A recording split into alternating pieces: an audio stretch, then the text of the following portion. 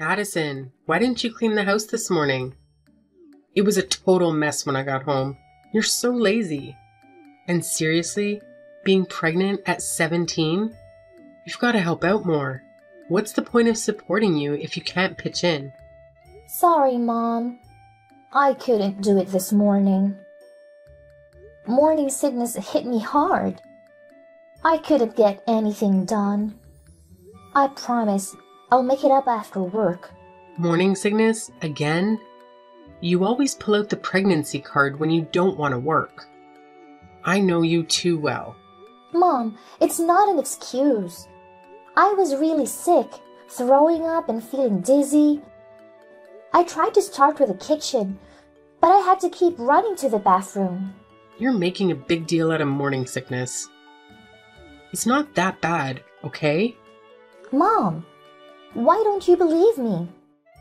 I've been pregnant twice, and I know morning sickness. I just don't buy it. I'm telling the truth, Mom. I'm not trying to dodge responsibilities. I've been doing chores every day since I dropped out of school.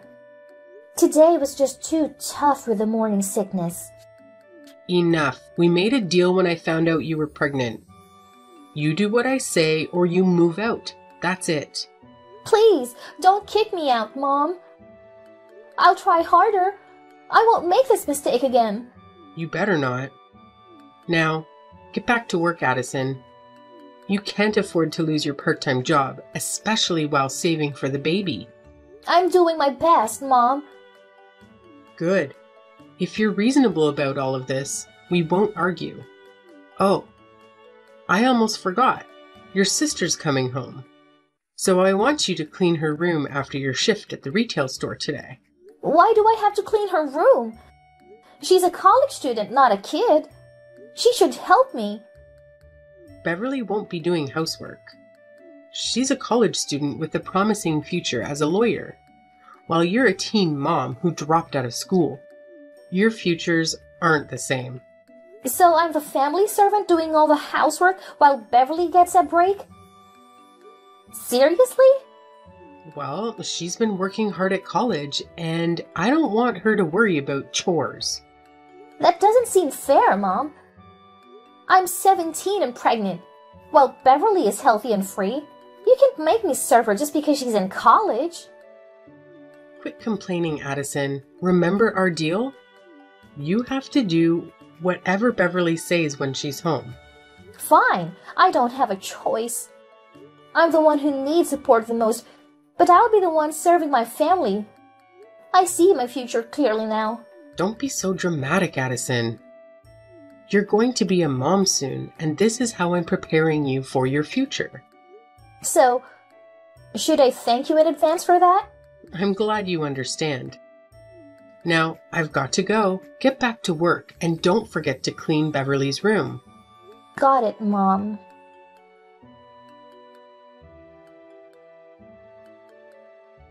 Hey, I'm on my way home. Have you cleaned my room yet? I'm still working on it. Your room was a real disaster. Ugh, just get it done and make sure my room and lunch are ready by the time I get back in an hour and a half.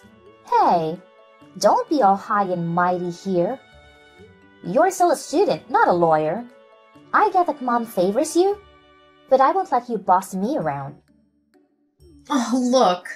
Miss Perfect is talking. You don't get to call the shots. Mom said you're supposed to help out in this house, and if I need anything, just call Addison. So I'll stick with that and make sure you follow through. I'm not looking forward to putting up with your smug attitude for the next 2 weeks. You'll get used to it, I'm sure. Addison, if I were Mom, I wouldn't have let you stay at home either. It's tough having a single teen mom in the family.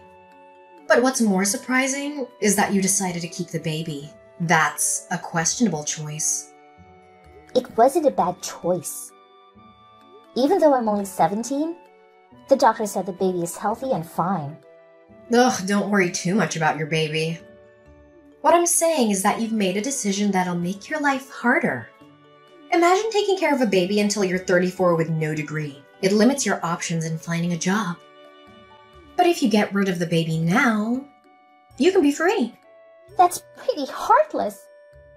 My baby has a heartbeat. So what? It's not fully human yet. It's not a big deal. It's a huge deal. You're in college, but you sound really ignorant right now. What? Take that back or I'll make these 2 weeks even tougher for you. Go ahead. I'm not afraid of you. Ha! You'll regret this, girl. I'm not stupid. My school grades were better than yours. That doesn't prove anything, Addison. You let a guy get you pregnant and potentially derail your future. That's pretty dumb, both on your part and his. Didn't you know how to use protection? We did use protection. But contraceptives aren't always 100% effective. And just so you know, I plan to go back to school after giving birth and work my tail off. I'll be more successful than you, and you'll regret looking down on me today. Aw, that's an adorable dream you've got there. But let me tell you, your life is headed for a rough patch. A successful teen mom? Unlikely. I'm telling you, Beverly. Being a mom is an incredible thing. You have no idea how strong a mother can be when it comes to protecting her child. I'll do whatever it takes to give my baby a better life. Oh, well, good for you. But I think I'll leave you in the dust. Now, get back to cleaning. And don't even think about touching anything in my room. I'll inspect everything when I get home.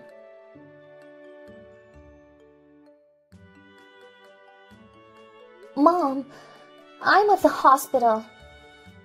I started having contractions at work, and a woman from the store helped me get to the hospital.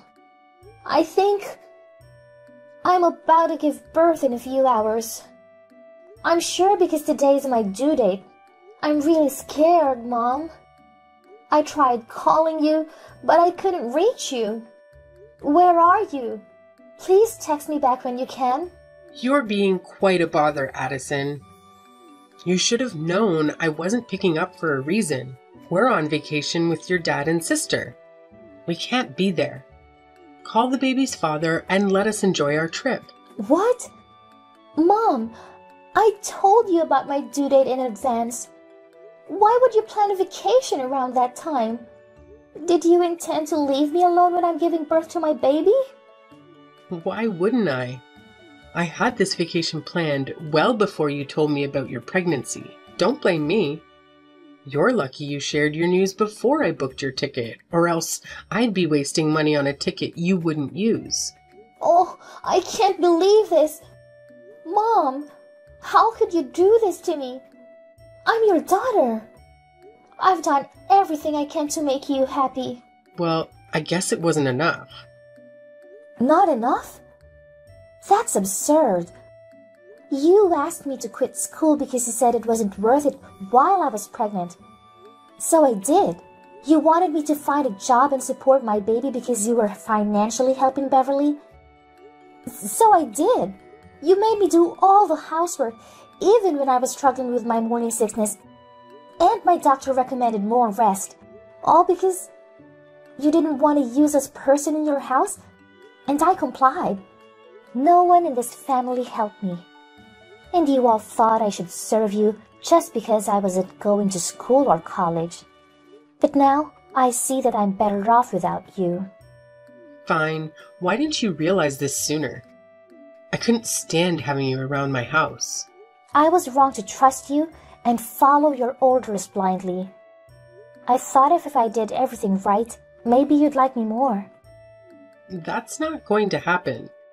You've brought shame to this family. You got pregnant as a teenager, dropped out of school, and you have no future. Allowing you to stay in my house was a big favor. We're on our way to the airport, so I can't talk right now. Wait, Mom. I'm begging you one last time to come back and be with me. Will you please? Stop with the nonsense. I'm not canceling my holiday for you. I told you to call his family. Quit bothering us, okay? Okay. I think this is the last time I'll be texting you. I won't intrude on your life anymore. Have a great trip, my dear family.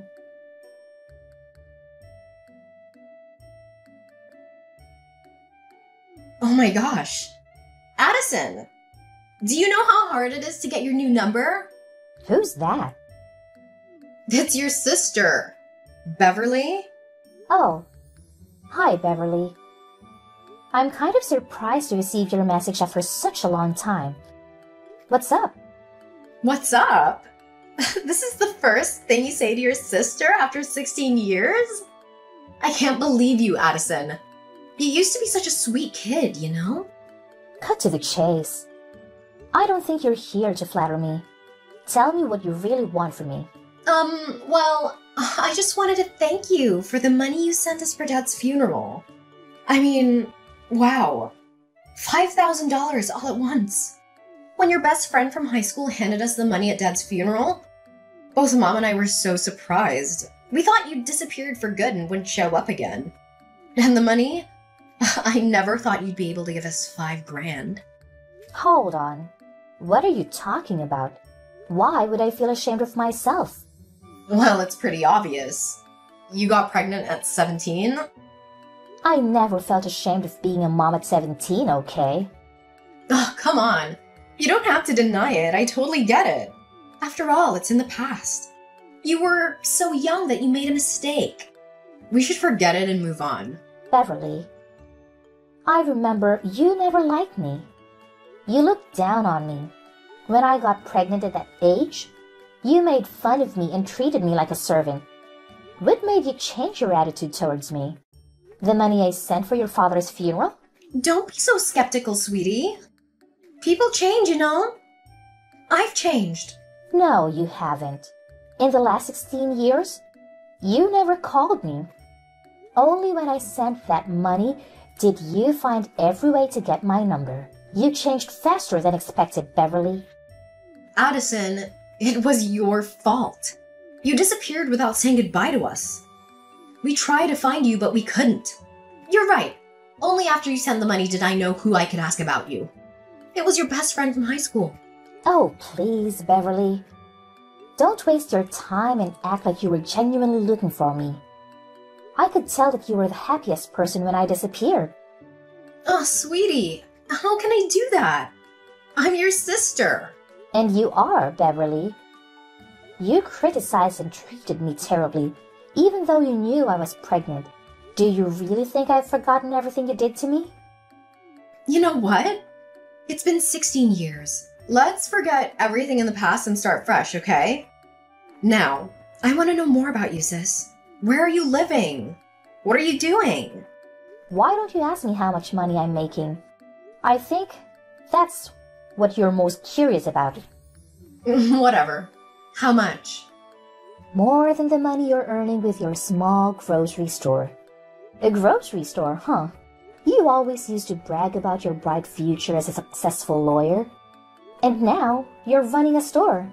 That's unbelievable, Beverly. Shut up! I didn't want this either, but one thing led to another, so... But, Addison, how could that happen? How could you earn more money than me? Well, I'm running my own business, which is at least 20 times bigger than yours. No way! 20 times? That's ridiculous. Tell me the name or I won't believe you. Well, I don't want to. I've cut all ties with your family, so I have no reason to give you all the details. I answered your question. Whether you believe it or not is up to you. If what you're telling me is true, you might be making like 7 figures a month. Well, sort of. This is impossible. How can a teen mom like you make more than me? Huh. Just because I was a teen mom doesn't mean I couldn't make good money. Beverly, when will you stop looking down on teen mothers? But you didn't go to college. You dropped out of school. You're supposed to live a disastrous life, Addison. I worked so hard to achieve everything I have today. You don't know what's happened to me, Beverly. After I gave birth to my baby, I moved in with the father of my child. His family supported me better than my own. It was ironic. I got married to him and started running my own business.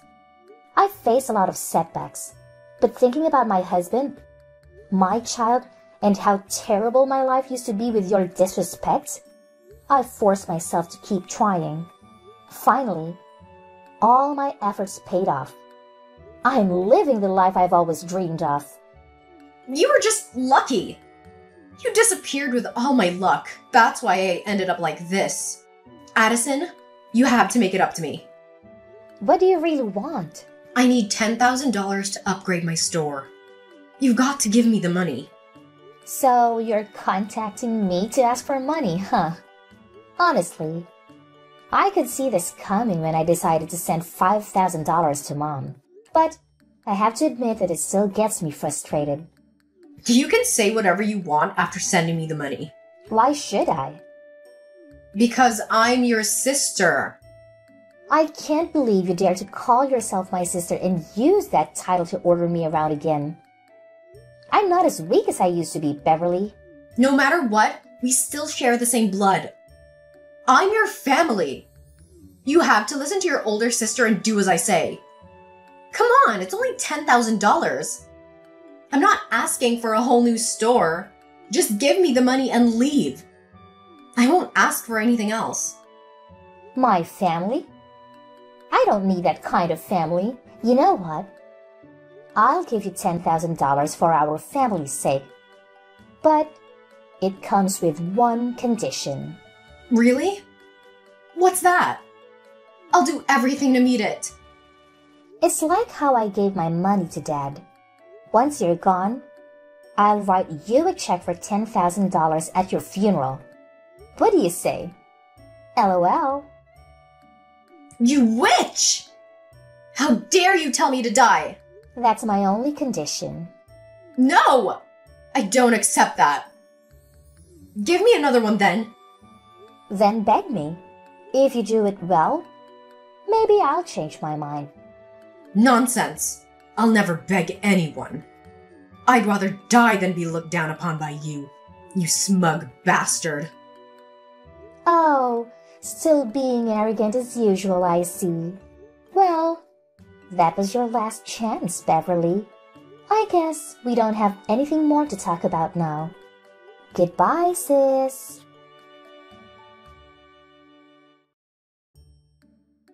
Hey, Addison, it's your mom. Beverly told me about her conversation with you this morning. Is it true that you asked your sister to go to hell just for $10,000? Hi, Mom. Yes, that's right. She asked me to give her $10,000. That's not a small amount of money, so I got to have a condition. I'll send her that money only at her funeral. Shame on you. Is this how I taught you to treat your family, Addison?